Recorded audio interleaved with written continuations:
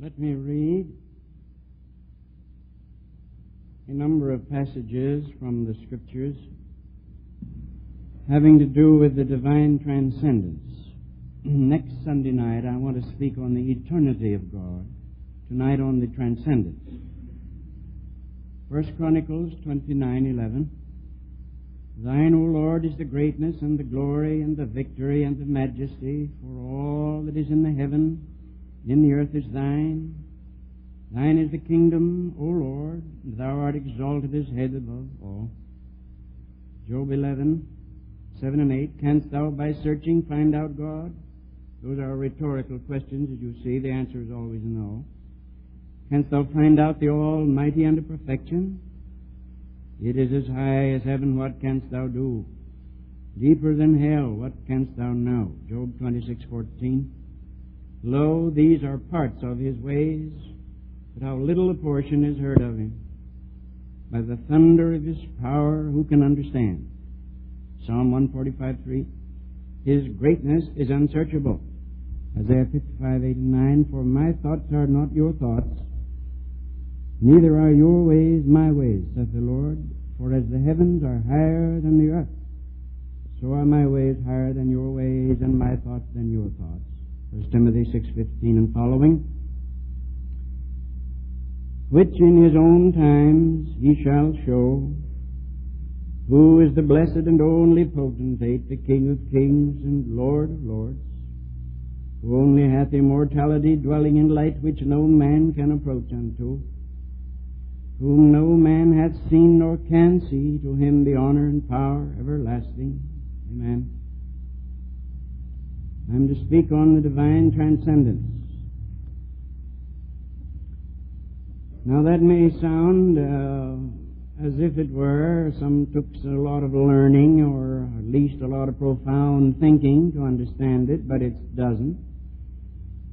Well, transcend simply means to go above, to rise above, to be above. And of course, it's very difficult to think of God as transcendent and think of Him as immanent at the same time, that is, as being omnipresent, as being here with us, in things, at the same time transcending all things. It looks like a contradiction, but as with many other apparent contradictions, it's not at all contradictory, but entirely in accord with itself, or the two thoughts in accord with each other. Now, sometime I'm going to speak on the omnipresence of God, and I just would say here that God is always nearer than you imagine Him to be. God is so near that your thoughts are not as near as God. He is so near that your breath is not as near as God. He is so near that your soul is not as near to you as God is to your soul. God is so very near. And yet God, because He is God in His uncreated being, is so far above that thought cannot conceive it, nor words express it. Now I think that I should make it very clear, when I say far above, I do not mean geographically or astronomically removed. Because we're human beings and we're born in this world and we live in it and we learn to speak by analogy. Almost everything we say is by analogy. You see, everybody's a poet and doesn't know it, as the voice said. And a poet is somebody who speaks by analogies and sees eternity in an hour and the world in a grain of sand. You and I are always thinking in analogies. We say that a man is straight, and we're thinking we're comparing a man with a foot rule. And we say that a man is crooked, and we're comparing him with a foot rule. We say that it's a foot long, and we're comparing that with a man's foot.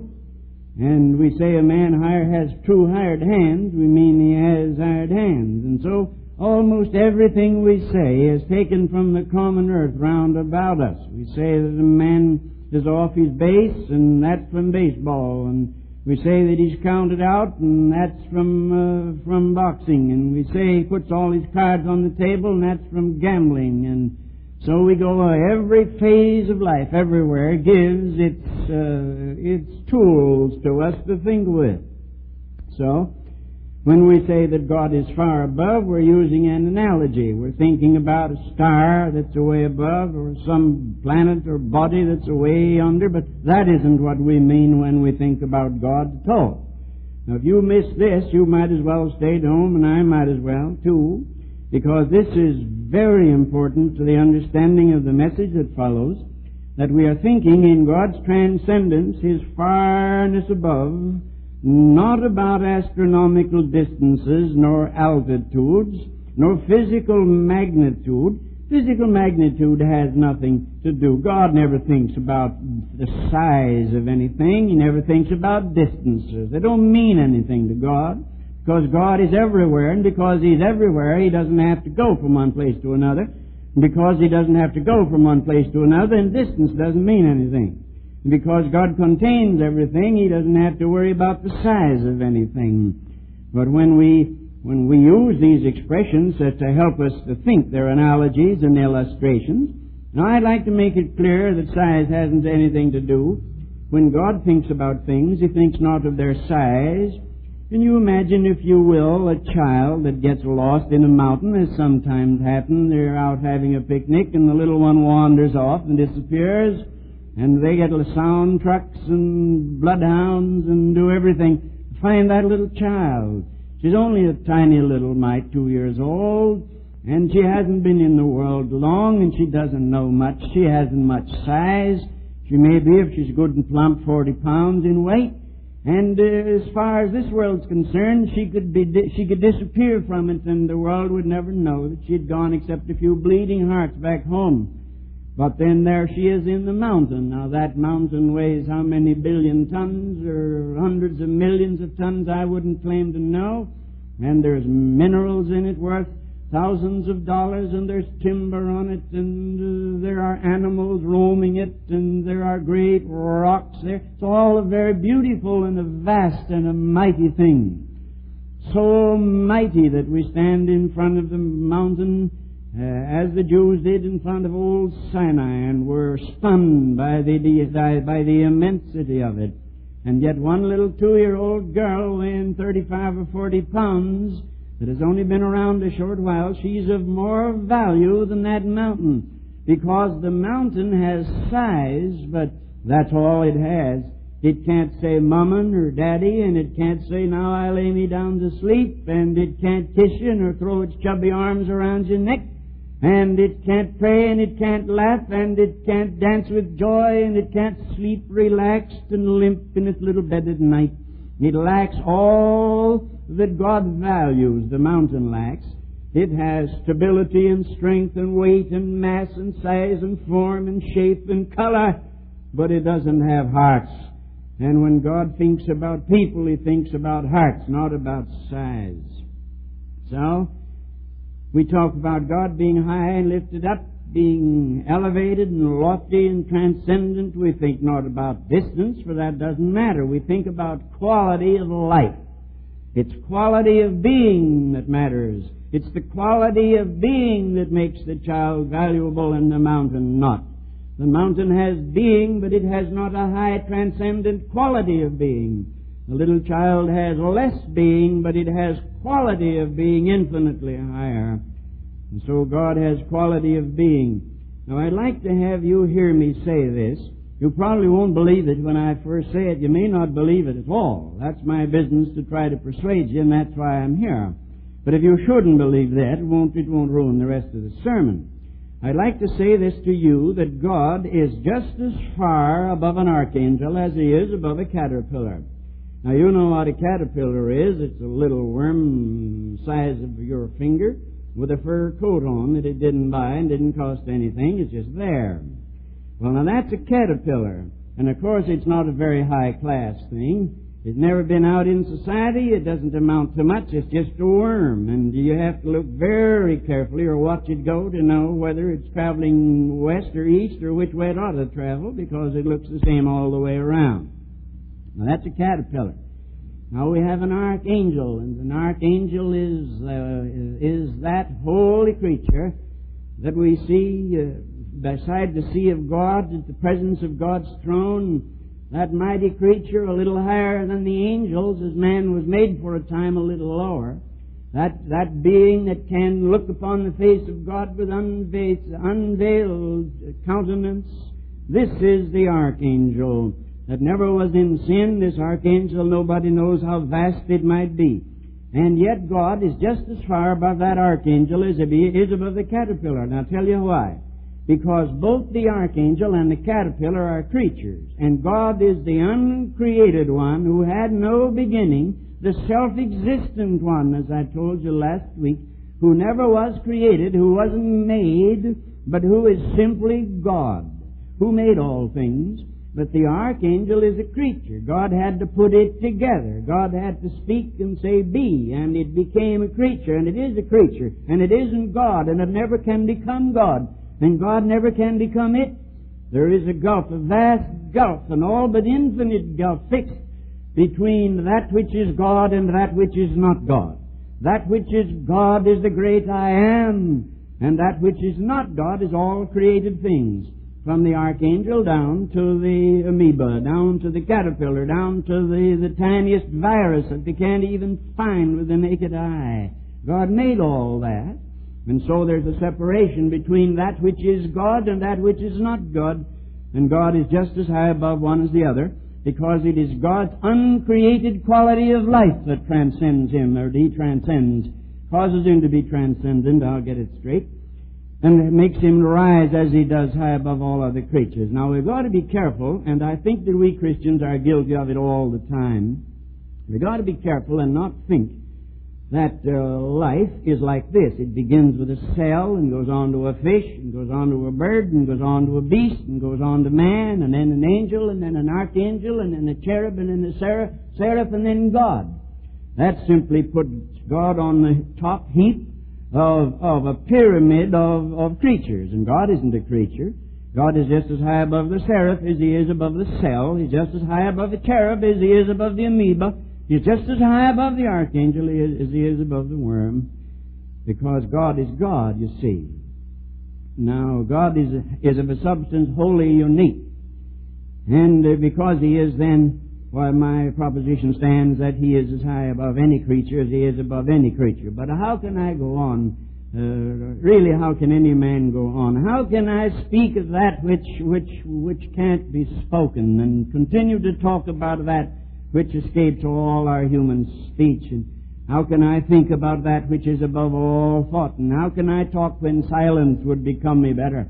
St. Augustine said, "O God, when I would speak of thee, I can't.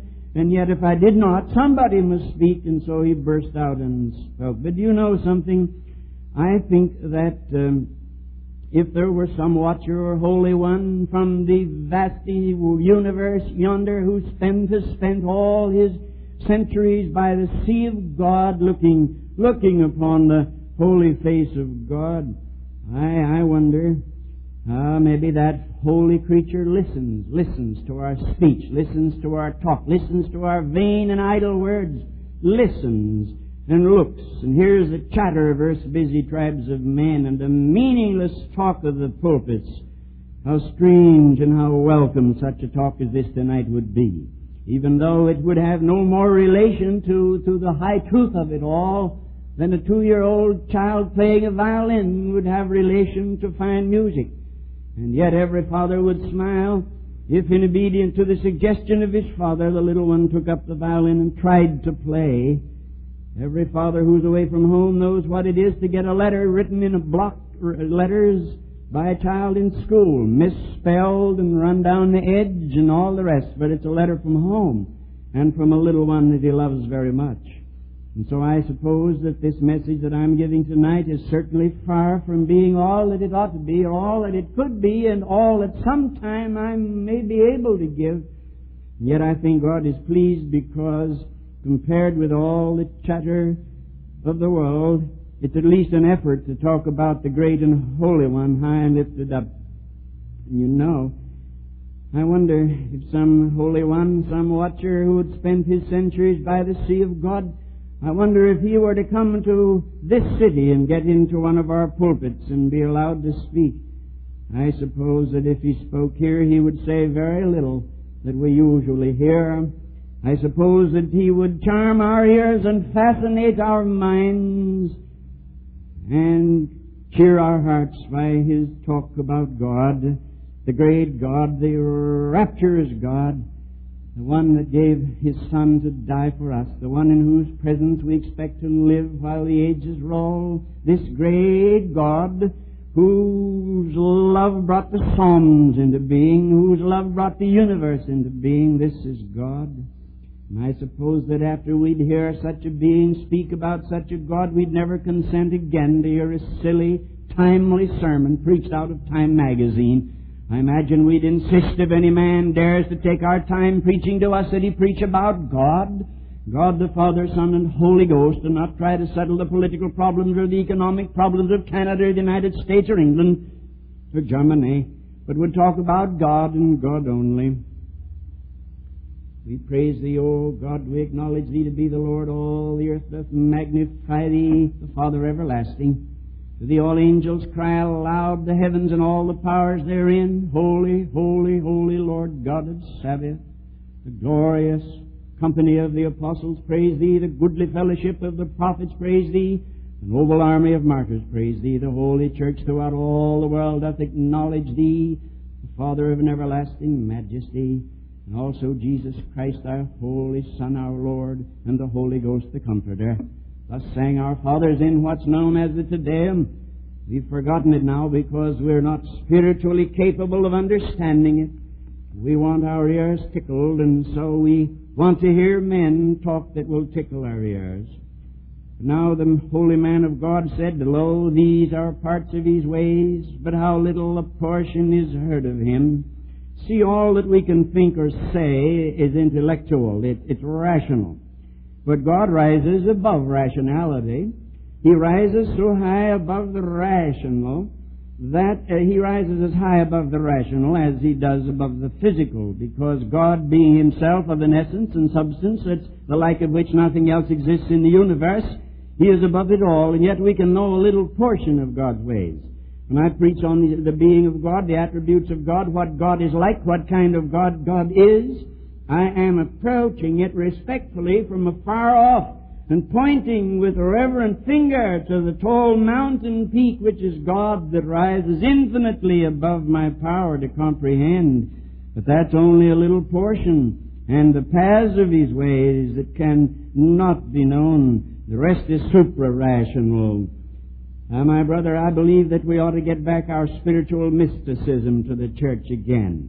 I believe that we ought to come back to our effort to find God and to walk with God and to talk with God and live in the presence of God. We have pulled gospel Christianity down until it's been programmed, until people and men and gifted men and talented men and men with personality have taken over the holy place. And we've forgotten that we are here to worship God, that God is the source and center and foundation of all. How shall, says the hymn, how shall polluted mortals dare to sing Thy glory or Thy grace? Beneath Thy feet we lie afar and see but shadows of Thy face. And even in our church services we can see only the shadows of God's face. For God transcends and rises so high above it all that the very angels in heaven veil their faces, and the living creatures cover their faces and cry, Holy, holy, holy is the Lord God Almighty. How terrible it is that in the presence of this awesome, awful God, how terrible it is that some people are untouched by it all. How frightful, how awesome, how awful it is that most people are untouched. We don't want to hear about God. We want to hear about something that can tickle our fancy or satisfy our morbid curiosity or our longing after romance. Whereas the great God is there, and we're going to have to face Him now or face Him then. This mighty God, like a great burning universe, will burst in upon us someday, burst in upon us and break down our defenses and destroy everything that we've put up around ourselves, and we'll have to deal with Him. And yet the average man isn't worried about it at all. He sleeps well at night, and he thinks out his job and does it in by day. Eats and sleeps and lives and breathes and gets old and dies, never having given a good high thought to the great God who transcends all. This God, about whom it is said, Thine, O Lord, is the greatness and the glory and the victory and the majesty, for all that is in the heavens. Thine in the earth, it's thine. Thine is the kingdom, O Lord, and thou art exalted as head above all. This great God, and yet we care so very, very little about Him. How tragic, I say, that men will follow their lusts and live in their pride and their money and live for business and appetite and ambition. No additional proof needs to be made. No more needs to be said about the spiritual death that lies in the hearts of men. She that liveth in pleasure is dead, says the Scripture, while she liveth. And he that liveth in ambition and lust and appetite and pride lives for money and fame. That man is dead also. So there's the blind man can't see the sunrise, so that dead man, though he may be only 25 years old, weigh 200 pounds, and be athletic and intelligent and well-to-do, he still is dead and rotting in his death, because the great God rises above the horizon of his understanding, and he doesn't know the sun has come up. Like a flatworm in a cave or like a toad under a rock, he lives his life out and forgets that he's got to deal with God sometime. The great God Almighty.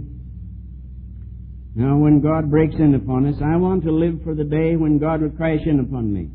When God will crash past my human understanding. When God will crash past everything, every defense that I might have, as a human race might have put up. But what happens when that happens now? There is such a thing as having that happen right now in this world, and that's partly what conversion is, my brother. That's partly what it is to be saved, to repent, to be forgiven of your sin, to see a vision of God in your heart, to see Jesus Christ on His cross and on His throne. That's partly what it is. And when we're brought into the presence of this holy God, you know you can go through the church, the whole routine of the church, and never have an experience at all about this. You can come and learn to say God is love when you're a wee little tiny thing.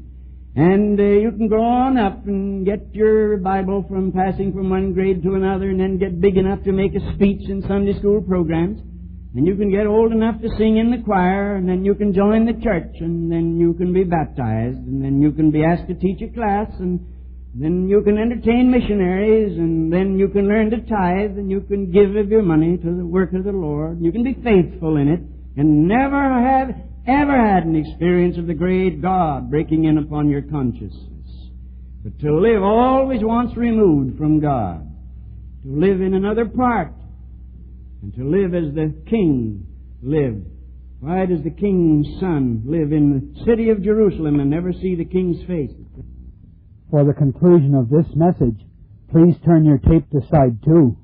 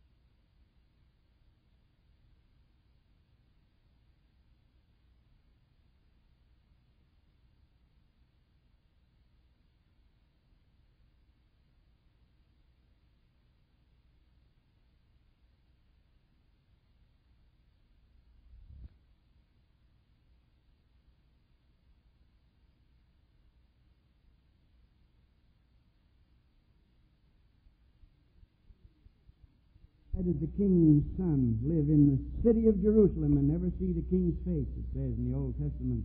And that's what happens in the churches. But when God becomes real to a man, when He becomes real to a man, we're affected, we're touched. We're touched by what I have mentioned here and called before, echoing or aping another mysterium tremendum, the tremendous mystery that is God. Now, dread is one thing.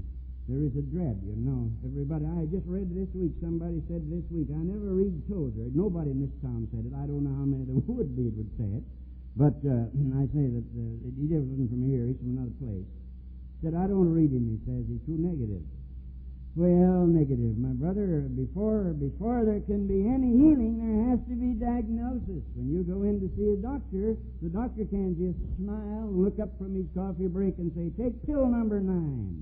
He can't do that, because maybe you don't need pill number 9. Maybe that'll kill you. Maybe what you need is be a knife or be straightened out and something. And so what you have to have is diagnosis. And sometimes I think that diagnosis worsens disease. I've had more trouble seeing what was wrong with me and finding it wasn't than I have with the treatment. And this that I preach may be negative. I don't know. If God's negative, all right then. If the God high and lifted up and that I can love Him and worship Him and live in His presence and pray and then be with Him forever, if that's negative, give me a whole basket full of negatives. I want them. Well, one thing that comes to us when we meet God is dread. And I started to say that people don't like that. They don't want to dread anything. They want to be cheered up. They want to go to church in order to be cheered up. Oh, it's one of the silliest things I ever heard in my life. I'd rather preach to 25 people upstairs over a barber shop than to preach to a whole church full of people who couldn't stand the sight of God.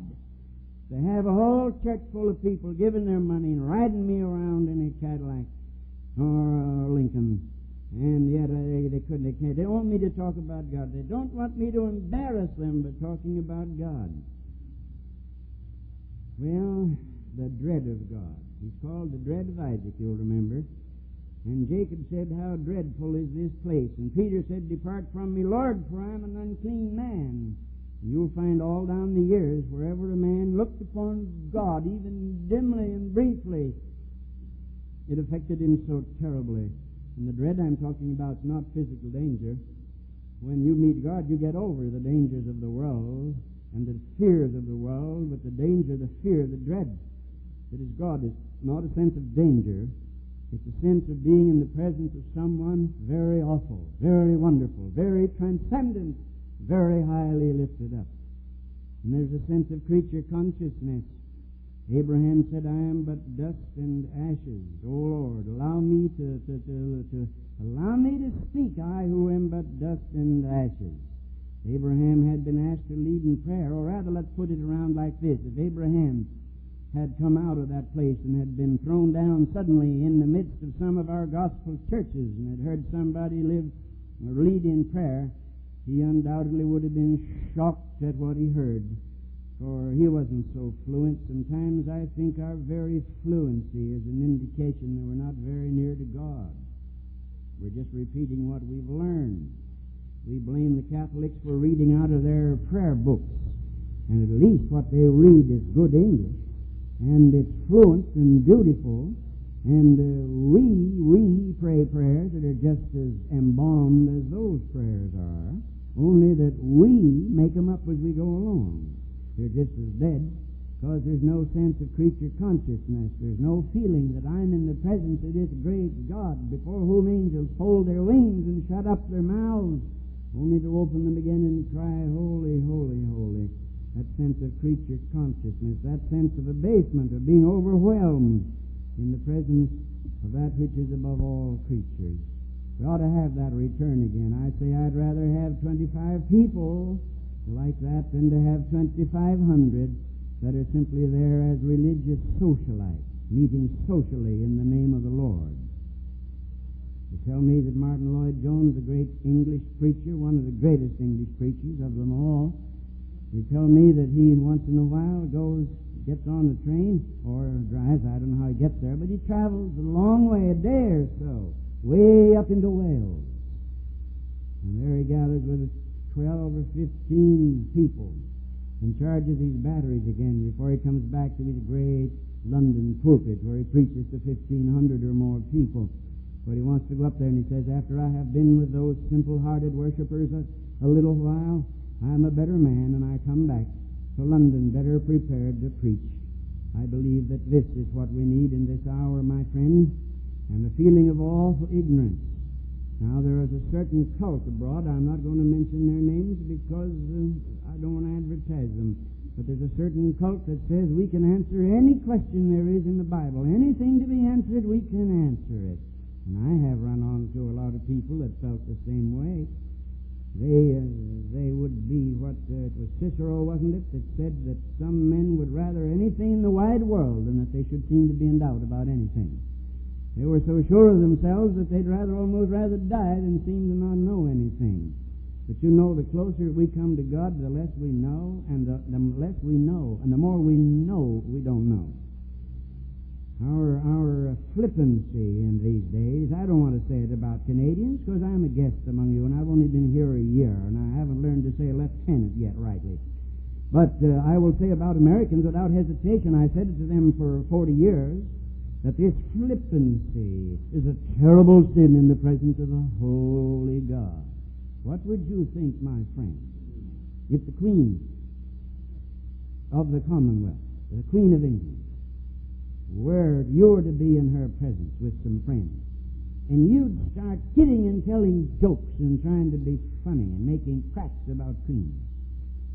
Oh, what a shame and how horrible it would be. Nobody would do such a thing, and she's only a woman, a human being like you.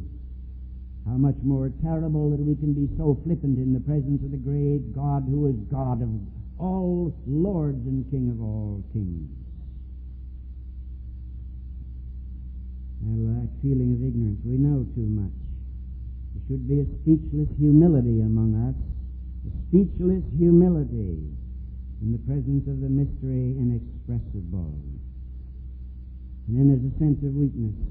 I don't think that you'll ever be strong till you know how utterly weak you are, and you'll never know how utterly weak you are until you have stood in the presence of that great plenitude of strength that we call God, that great fullness of infinite power that we call God, and with the eyes of our heart for an awful, happy, terrible, wonderful moment have gazed upon the transcendent God, high and lifted up with His train filling the temple, then we'll know how weak we are.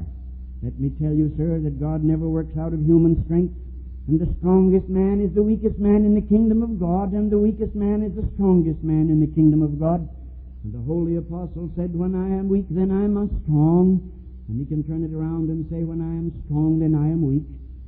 Whenever I feel that I can do it. I've been preaching now since I was 19 years old, and I'm 63. And I began to preach when I was 19. And yet to this hour, after all these years of preaching, I came into this pulpit tonight shaking inside. Not because I feared you. I have nothing to fear from you. You're my friends, and you're hospitable beyond anything I knew of any people I've ever met. I don't have to fear you, but I don't. I fear God.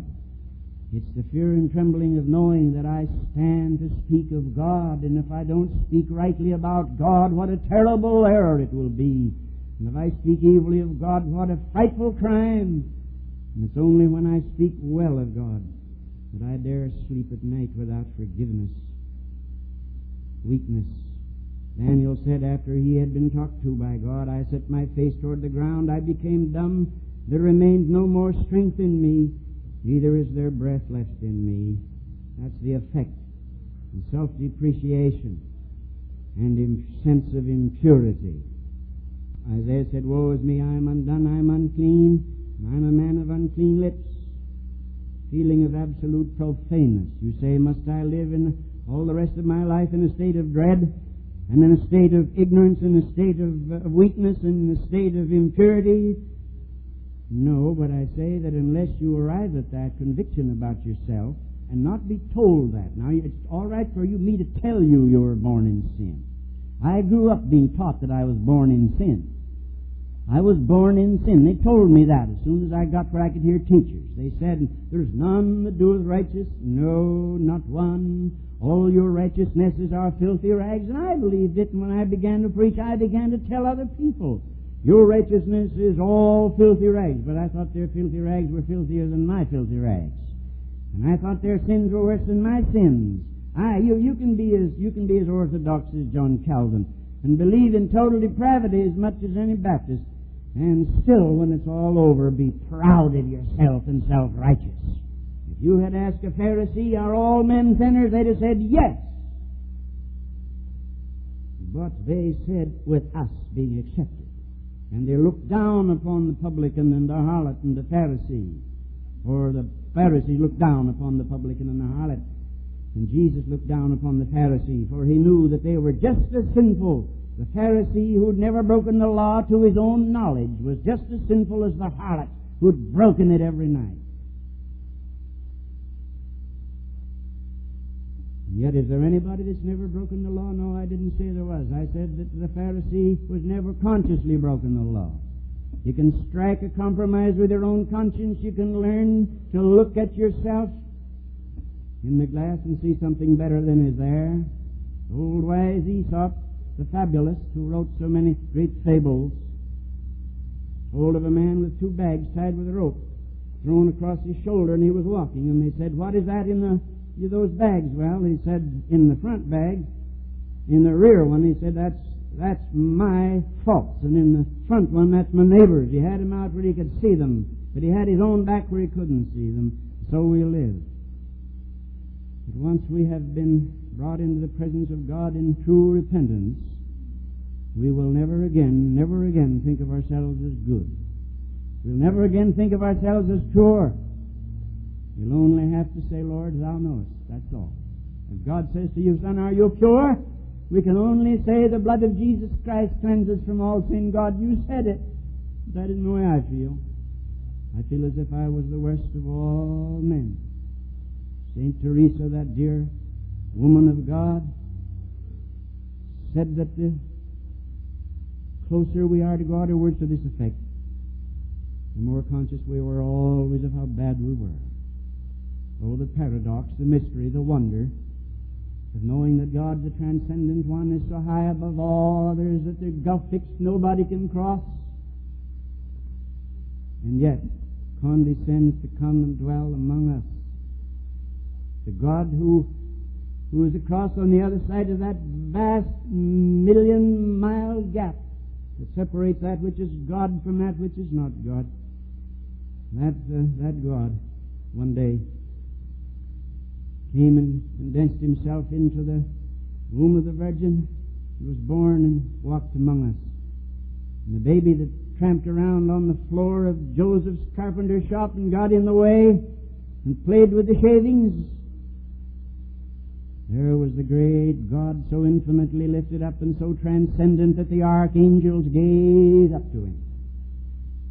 There he was. I remember hearing a song. I've never heard it sung in public since, many, many years ago. I heard it in a Methodist church years back. It's a little song, a nice song. It starts out by saying, it has a sort of antiphonal idea. There's one sings one thing, another sings another, and the man who's the sinner, he sings, "Which way shall I take?" shouts a voice on the night. "I'm a pilgrim, a-wearied and faint is my light. I seek for a palace that shines on the hill, but between us a stream lieth sullen and chill. How shall I bridge the gulf between me and the palace that I seek, knowing that I am so weak and he is so strong, knowing I'm so bad and he's so good, I'm so ignorant and he's so wise? How can I bridge the gulf?" And then the other man speaks up and sings back, "Near, near thee, my son, is the old wayside cross, like a gray friar cowl in lichen and moss, and its cross beams will point to the far distant strand that bridges the waters so safely for man. That great gulf between the transcendent God, who is so high I cannot think him, and so lofty that I cannot speak him, before whom I must fall down in trembling fear and adoration. That great God, I can't climb up to him, and I can't soar in any man-made vehicles to him. I can't pray my way up to him. But there's only one way. Near, near thee, my son, is that old wayside cross. And the cross bridges the gulf that separates God from man. That cross. My brother and sister, this God is transcendent. You will never find him. You never can find him. Mohammedans can search for him for 1,000 years and not find him. Hindus can cut themselves and lie on beds of glass and walk through fire and not find him. Protestants can join churches and lodges and all other things and not find Him. Philosophers can rise on rungs after rung of thought and not find Him. Poets can soar away on imagination and not find Him. Musicians can compose heavenly music. I've been listening to Bach's Christmas Oratorio. Such music never was on earth. And yet, you can listen to that and enjoy it until it breaks your heart and not find Him. Never find Him, never find Him. I must needs go home by the way of the cross. There's no other way but this. If I ever climb to the heights sublime, I'll never climb to the heights sublime if the way of the cross I miss. For the way of the cross leads home. So I offer you the cross. I offer you first of all that great God. Lost in thy greatness, Lord, I live as in some gorgeous maze. The sea of unbegotten light blinds me, and yet I gaze. I point you to God, the Transcendent One. And then I point you to the cross. But you will never know the meaning of the cross, nor value the cross, until God the Holy Ghost has done something within you to break you down, to destroy your pride, to humble your stubbornness, to change your mind about your own goodness, to blast away your defenses, take away your weapons, to do what the Quakers call meek you, to meek Him down, to come down and become meek in it all. What about it? What about it? Some of you are saved, some of you are half saved, some of you are badly and poorly saved, some of you knew God once and you've wandered away. Some of you have compromised with your business and your school, and God seems so far, far away from you. And He is in one sense, but in another He's as near as your heartbeat, for the cross has bridged the gulf. What about it? This is the night. Tonight, this very night. The blood of Jesus Christ cleanses from all sin. And He who is God, the Transcendent One, says, Come unto me, all ye that labor and are heavy laden, and I will give you rest. Take my yoke upon you and learn of me, for I am meek and lowly in heart. Ye shall find rest unto your soul. Now, I've been preaching here for a year.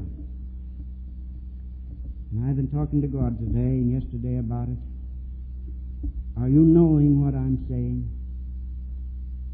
Or is it simply the voice of another man? Oh, the Jews said, don't let God speak to us. We can't stand it. Speak to us, Moses. Don't let God speak. But a wiser than they, Thomas à Kempis said, I want to reverse that, God. And I want to say, let not man speak to me. Speak thou, O God, for I want to hear what you have to say. And I want you to hear two voices these nights. I want you to hear mine, of course. But if you only hear mine, we're all failing. I want you to hear another voice. The voice that'll get hold of you. It'll grip your conscience and your will and shape you and hold you. And if it doesn't, then you haven't yet learned what the gospel is all about. You're religious, but you have a name to live while you're dead. May God forbid it. May God cure us. May God deliver us. May God heal us through the blood of the Holy Son of God. Now we're going to sing a number. This concludes sermon number 3, The Attributes of God. The next in the series, The Eternity of God, follows on tape number 4.